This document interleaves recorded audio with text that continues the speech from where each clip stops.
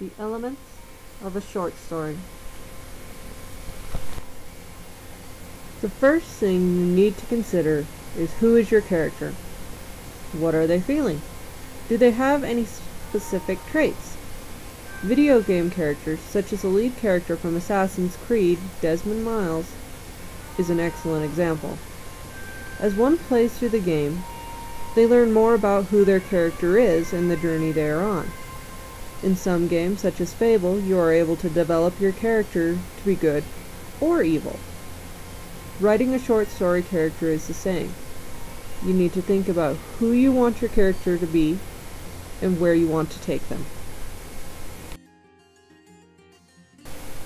The next element of a short story is plot.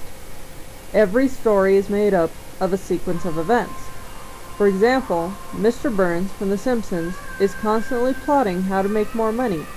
Each different thing he does in the episode to reach his goal is known as the sequence of events. You could also think of plot as all the action that takes place in a story. Another element of the plot is conflict, or problem that your character faces.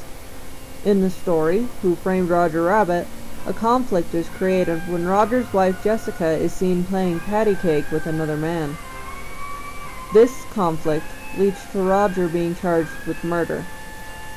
Having a conflict in your story allows you to analyze plot.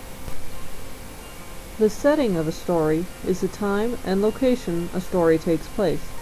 If you're writing a romance, a detailed description of how the sun was shining down on the flowers in the garden late afternoon gives you both time, late afternoon, and place, the garden. If your short story is scary, details about how the fog was creeping in off the lake and the sun had not yet begun to rise and the light from the falling moon cast eerie shadows in every corner allows you to put an image in your mind of what that would look like. These descriptions allow you to create your setting. Another word for this type of description would be sensory details. Keep this in mind when you're writing about your location.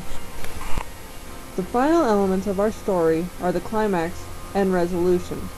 The climax is the turning point in the story when the plot changes for better or worse for the main character.